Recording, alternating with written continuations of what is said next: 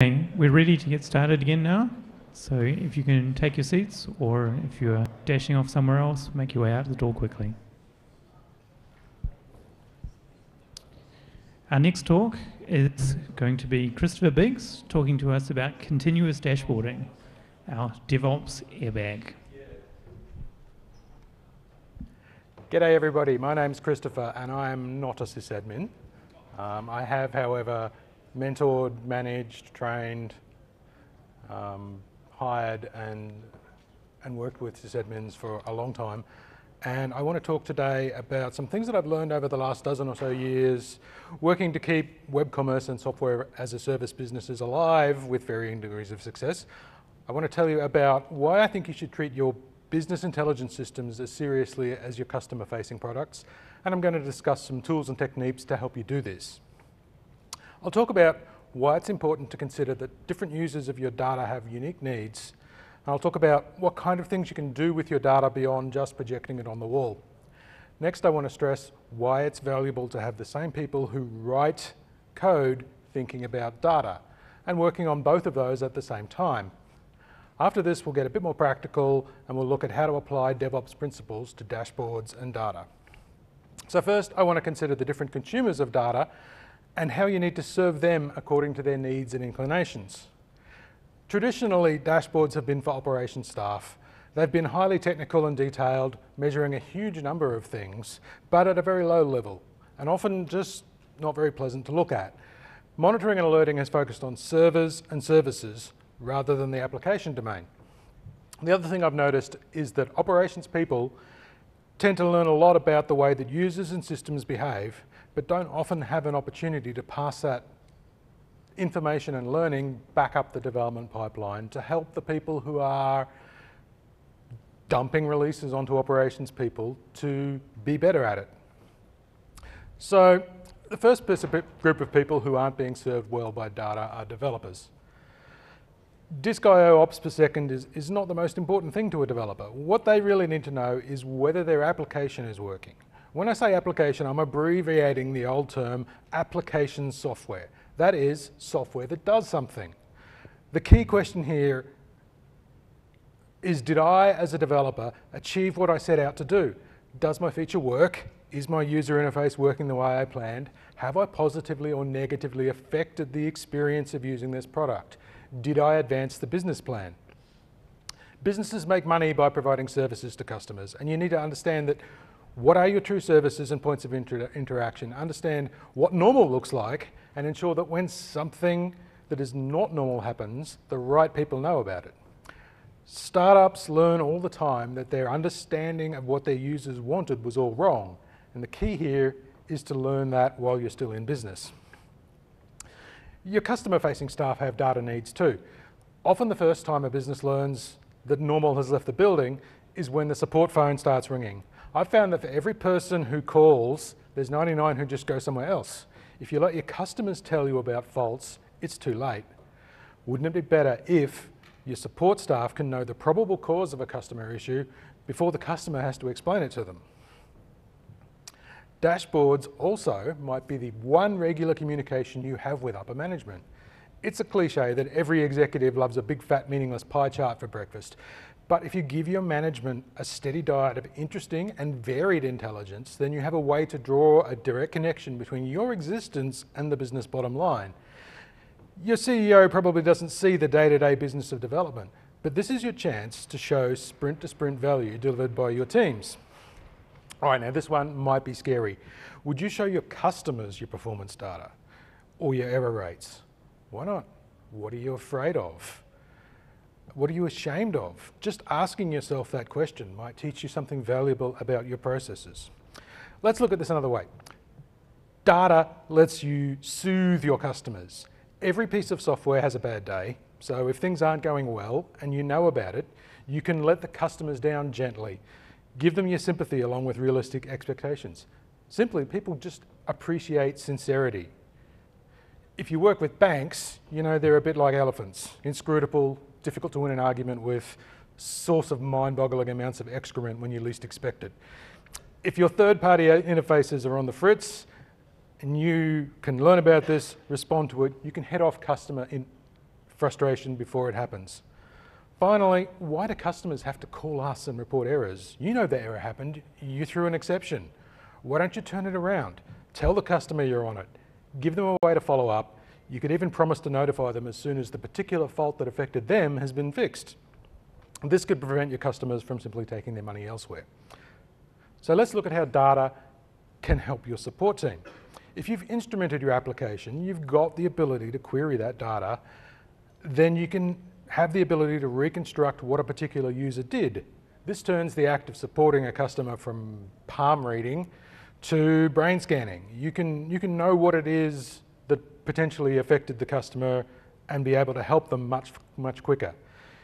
If there's a cluster of failures in your system, that's important information for your support staff and your customers to know. Finally, sometimes customers are not reliable witnesses. There's a whole class of common software problems that we can fix if we store more data, even if only for a few hours. So don't be parsimonious in recording analytic data. Record as much as you can, and if storage becomes a problem, then you thin it out later. Okay, so let's look at what kinds of data you should be shepherding. Going back to the traditional operations monitoring, what most people record is the vital statistics of their servers, a bunch of statistics that you really have to understand intimately to know if there's a problem or not. And nowadays we have elastic servers and multi-tier architectures, and a simple graph of operations per second implicitly assumes that resources are fixed, which isn't really true anymore. What matters is money, or rather happiness, which money helps with. Are your customers, servers, and shareholders happy? Are they more or less happy than they were an hour ago? Another issue with traditional monitoring is its binary nature. Things are either good or they're not good and someone's getting turfed out of bed. But in reality, there are a class of faults which are going to be happening all the time, like natural background radiation. And what you want to know is whether or not there's a meaningful trend in level of occurrence. And I'm talking about things like credit card processing errors, can't find a template. There are certain things you just potentially can't get rid of. But again, it's a matter of working out what's normal and looking for exceptions and spikes, but adaptively, because today's normal might be different from last week. Geolocation is handy too. Data breaches, denial of service, click fraud, these things are going on all the time. And if you can notice a sudden shift in your demographics, you may be alerted to imminent problems. I recall one case where the first warning we had that we were about to be the victims of a denial of service extortion attack was we started seeing browser market share changing unexpectedly. Long dead browsers coming back from the grave to visit our website, and we started looking into that, and then within a few hours we knew without doubt that we were being attacked. I encourage you to think hard about what makes your product nice to use or annoying to use, and track some indicators. Are people navigating into blind alleys, experiencing poor responsiveness, abandoning operations half completed? Record some user sessions and make the designers and developers watch them. I guarantee that they will learn something. Third-party interfaces are a big risk. They're often fragile, sometimes failures go unnoticed. Again, I recall an incident where an edge case in payment processing had been dropping money on the floor for 2 years. 6 figures down the toilet, and wasn't picked up because of poor data quality, of people just assuming it was a glitch in the data. Finally, if you're working in mobile apps, you have a big risk with faults because typically the first thing somebody does when their mobile app doesn't work is they don't even bother calling support. They go on the App Store and they go 1 star, piece of crap, and that's the top of your review stream. And if you have a bad day and you get 20 of those, you could potentially be tanked and out of business. Secondly, you don't want lukewarm reviews either. The tools are out there to consume your customer feedback, analyze it for sentiment, and highlight the outliers. If people are particularly happy or angry, you should look deeper into why. And if they're not, that's a concern too, but you should know which way the wind is blowing. Same goes for social media. Feed your Facebook, Twitter, Yelp, whatever into a sentiment analyzer and measure your performance. My point in all of this is, and it might sting a bit, is who cares about the servers, really? They're just boxes of expensive dirt. What you should be measuring and monitoring is your success. Okay, so now we're at the heart of it, what I like to call dashboard-driven development. The idea that the very nucleus of Agile is to measure, iterate, and learn from that. To start off, make sure you understand the status quo. You should measure what your users do and where your value comes from, and make sure that your whole team understands the lie of the land. This helps you concentrate your effort where the value is. I hope I don't have to convince people that testing is valuable, software is brittle, testing before release tests against a fixed set of conditions, but once the software goes out the door, conditions are continually changing. So your dashboards are a kind of test that keeps running after you ship to make sure that the software keeps working the way you intended. But one benefit of testing at release time under static conditions is that you can compare this release to the last one. So another important thing to do is to look for trends in performance and responsiveness over time and identify any looming problems that you've got there. Would you be scared to put your release out on a Friday afternoon? Why is that? If you have a system that needs a team of people on deck in case it explodes, I think you've got room for improvement. I'm waiting for the day that NASA stopped doing countdowns. I don't want to hear 3, 2, 1, lift off, oh thank goodness nothing exploded. I want to hear, you're clear to proceed to runway 5 whenever you want, have a nice flight. I said this earlier, but I want to repeat it. Techniques like pair programming, literate programming, rubber duck debugging, they all work because the very act of having to explain yourself causes you to think more thoroughly. So building a dashboard is asking yourself, how do I prove that I did a good job? And also consider all the users and whether they're going to think that. It's not enough to build a feature such that it works. Developing is communicating, and you need to communicate to your internal customers so that they can know if their design worked, if their marketing campaign worked, so that support can diagnose why a user is having a hard time. So your dashboards are a way to measure your success, because that's the real question when you're deciding whether or not your work is ready to go out the door.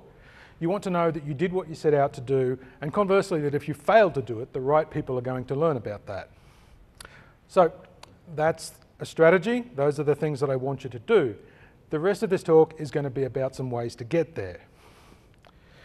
You need to love your data as much as you code, to refactor it when needed and review it and look for problems in it. Businesses have always been swimming in more data than they realise, and you can learn interesting things by bringing it all together. For example, correlate your page load time to your conversion rate to see how much it really matters if the site has a bit of a slow day. These are some tools that I really like, and I'll go into them in more detail, but the thing that these three tools pictured here have in common is that you can build a dashboard that's targeted to answer a particular question in half an hour or so, and then ship that dashboard out to data consumers, or just throw it away when you're done. It's quick enough, it's cheap enough, it's easy enough to build these things in bulk and ship them through like code. What we want to do is empower developers to be able to explore and manipulate data. This means that they need access to those tools. So if you're hosting your own software, you need to make sure that your developers have access to the business intelligence stack so that they can build instances of those services and have a working installation to be able to run dashboards against their own code as they build it. And you should choose tools that let you ship dashboards as artifacts somehow. You don't have to manually recreate your database in a live system. That can be through shipping configuration files, through replicating databases, through other techniques that I'll go into later. And lastly, be proud of your dashboards, demonstrate them in your product showcases, treat them as achievements. And when it comes to QA, you need to ensure that dashboards are the first-class citizens. You need to assure their quality. You're targeting dashboards at management, support, customers. You can't be lying to them. Okay, so next I want to look at integrating dashboards into your DevOps workflow. I spoke earlier about preferring tools that let you ship dashboards as artifacts. With the right tools, you can version control and code review your dashboards. The tools I like to use have wonderful visual editors, but still allow you to export the configuration as meaningful text. There's also some benefit in using perceptual diffing tools to highlight what you change from one iteration to the next. These tools can take a before and after screenshot of a user interface and then highlight the areas that have changed. And you can automate the run of that against your software releases. And you absolutely can do all kinds of automated testing on dashboards. You can unit test your data handling logic in isolation, and you can provide known data to your rendering and user interactions to confirm that you get the expected behavior. It's important to assure consistent long-term behavior too. You should look at injecting failures into your test runs and confirming that your monitoring notices them and does the right thing. You don't want to go to bed thinking that you're going to know about outages and then wake up to find that your monitoring didn't work.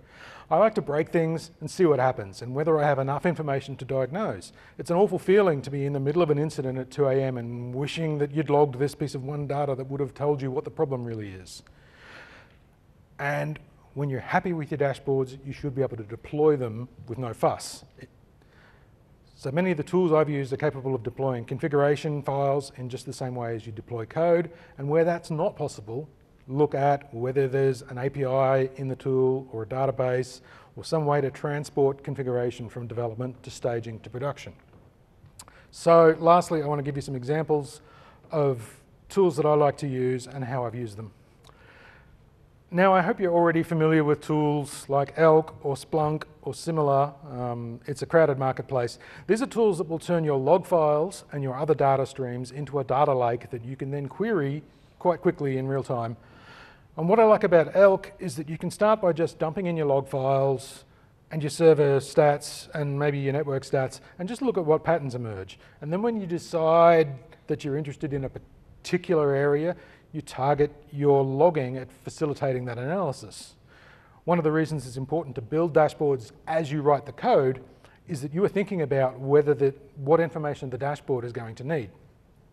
Another good point about Kibana, which is the user interface component of the Elk stack, is that its configuration can be made nicely readable. You build all the searches and dashboards interactively in a web browser, and then you export everything as JSON, run it through a pretty printer, and you can automate the entire commit, review, test, deploy pipeline with nicely readable text changes.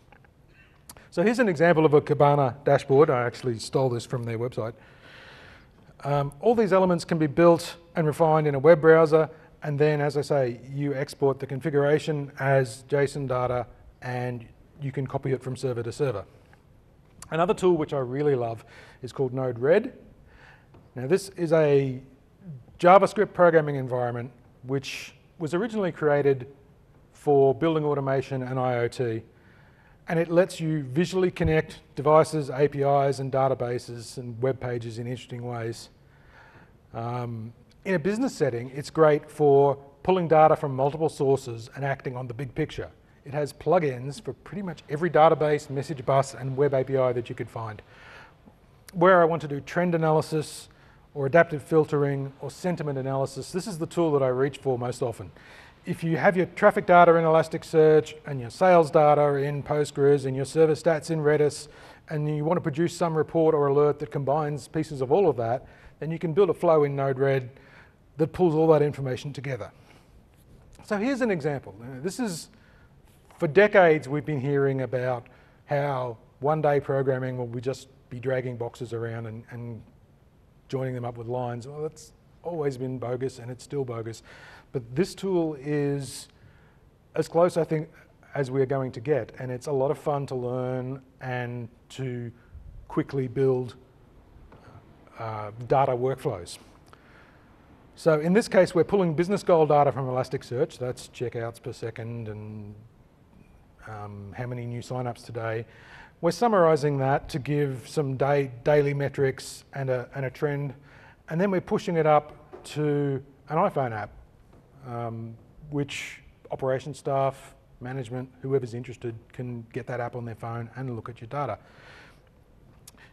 I'll tell you some more about the iPhone dashboards later, but to continue on Node-RED, you work by building programs called flows, which are a collection of nodes that receive messages, process them, and emit modified or completely different messages. So each node is an NPM module, so it's a chunk of code that you've taken off the shelf. And these nodes themselves are fully amenable to unit testing and any of the Node.js test frameworks. And you write your flows, and if you write your flows by grouping your logic into libraries, which sort of compress it all down to a single node, Then you can unit test that node by providing test input and test output, and put the same node into your production flow and know that it's going to behave the way you expect. And once again, all this visually constructed code exports into JSON for review and deployment. So here's an example of the kinds of dashboards you can build directly in Node-RED. It has its own dashboarding engine built in. And on the right is an iPhone app called Blynk, which pulls data from a cloud service or from self-hosted data, and my Node-RED flows are pushing their output up to the Blynk cloud to produce these dashboards. So to tell you some more about Blynk, this is another app that was created for use with IoT, but which really has good applications for business dashboarding. Each dashboard is associated with a data store in their cloud, and you can pass dashboards around by generating QR codes. So there's two ways to distribute an app. You can share it where the layout is red. The layout is available to people to use, but they can't modify it. And they're seeing the same data, so that it's basically multiple users of a single dashboard. Or you can clone it so that everybody gets their own editable copy of the dashboard and connects it to their own data store. So sharing is how you ship dashboards to your users. You make one using the company account and you hand it out to all the staff. And then cloning is how you pass them through your pipeline. Developers clone the production app, modify it, and ship their clone as part of their release. So here's a more complicated example. In fact, this is laughably complicated because it was one of my early prototypes. You would, in practice, compress that down to a number of libraries which you test and join together. But what this does is, again, pulls performance data from Elasticsearch, and we had a problem where we were seeing unexplained spikes in the error rate from our mobile API, and we wanted to know what could possibly be causing them, and to give us a quick notification when that happens.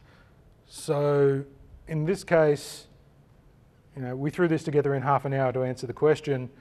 It not only provides a Blynk dashboard, it also sends instant notifications to the operations team if a problem is detected. The last thing I want to talk about in terms of software systems is social media integration. So Node-RED has got good support for various social media feeds. So you can use simple but powerful onboard sentiment analysis, or you can push text out to IBM Watson for deeper textual analysis.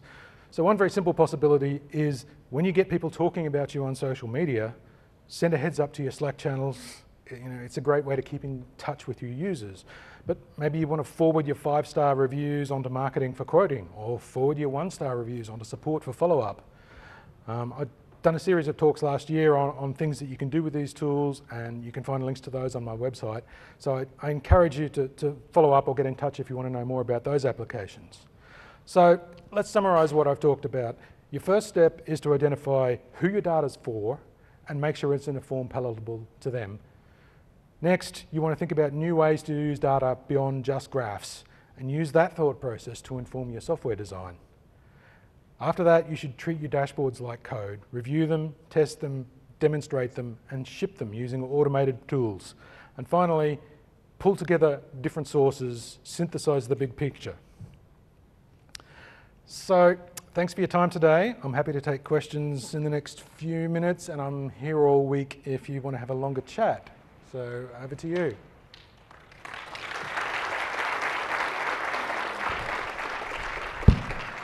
All right, are there any questions?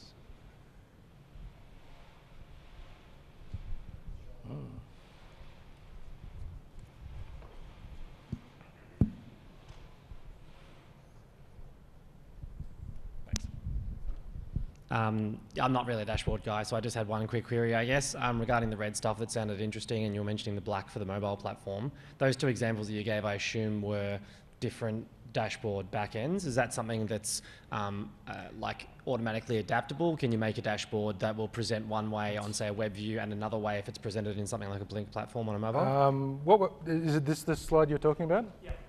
What we're looking at here on the left is Node-RED's own dashboarding. It's quite responsive, so it works well on desktop. It's actually if you have smart TVs around your building and they've got their own web browser built in, it works well on them. A lot of sites don't work well on smart TV web browsers. And it automatically adjusts itself to be mobile. So what you're looking at there, if you viewed that on a mobile, you would get those 3 dashboards vertically instead of horizontally. So that one dashboard will work desktop, big screen, mobile. Blynk is targeted solely at mobile. So they're Android first. They have good support on Android, also good on iOS, but they're focusing purely on mobile. Yeah, you wouldn't be putting your mobile app to that same dashboard link as you like the information data set. Is that right? You'd be looking at different data sets for each mobile and it's all right. The question was about whether you would have separate data sets for mobile. Yeah. That's really out of scope for the tool. It's the Blynk application is essentially a key value store. Whatever metrics you push up to their cloud storage are then available to be shown in the app that's associated with that store. You've basically got a bunch of global variables that you write to, and they mean whatever you want them to mean.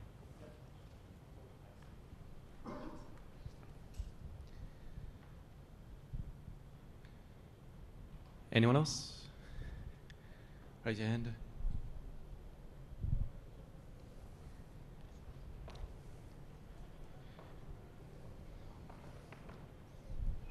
All right, thank you, folks.